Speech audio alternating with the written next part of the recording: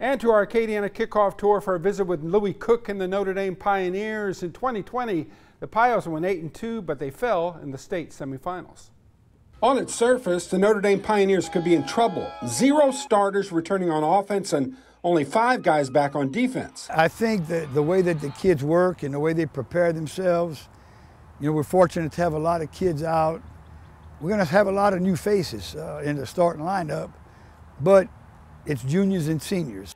But looking at the offense, well, it's high praise when someone from the other side of the ball believes those guys are ready to roll. Just them being so anxious to get on the field, they're hungry, they're ready to show people that they're still the same Notre Dame offense that's came through the past years. Defense could lead early, but a real strength, says the Notre Dame QB, is that these Pios have gone through the football wars for years and years. I feel like with our team, we're so close. I mean, we've been together since preschool, and we're always doing stuff like outside. It's not just football for us. Like, we're doing stuff outside of school all the time. We're always hanging out, cutting up. We just like to have fun, and that's why I feel like this team has got a shot.